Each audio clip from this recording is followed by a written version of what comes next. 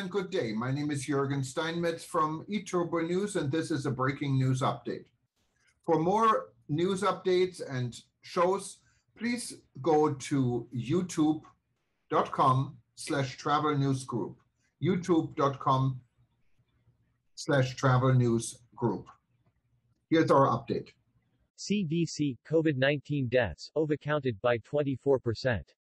The footnote on the U.S. Centers for Disease Control and Prevention (CDC's) COVID data tracker website announced that algorithmic error caused deaths from the COVID-19 virus to be overcounted by nearly 24%. Last week, the CDC said that nearly a quarter of coronavirus deaths among children were overcounted due to a coding logic error, but this week the agency admitted that the virus-related deaths were overcounted in all age groups. On March 15, 2022, data on deaths were adjusted after resolving a coding logic error.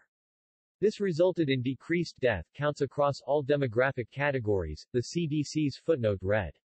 The agency said that fixing this error removed 72,277 deaths previously reported across 26 states, including 416 pediatric deaths.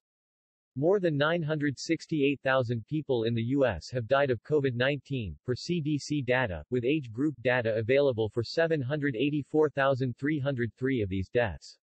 Only 1,356 of these people were under the age of 18, meaning children accounted for just 0.17% of all COVID-19 deaths in the U.S. for which there is data.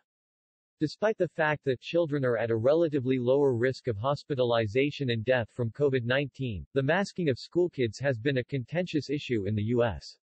The CDC late last month eased its mask guidance, stating that in areas of low and medium community transmission of the virus, children would no longer have to wear face masks in schools.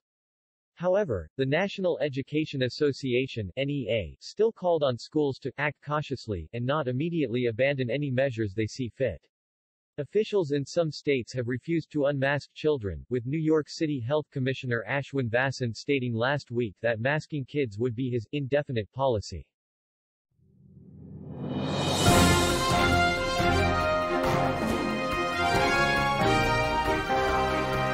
Thank you for listening to our news update. There's more on youtube.com/travel news group, or you can read us, of course, in going to our news portal at eTurboNews.com or travelnews.online.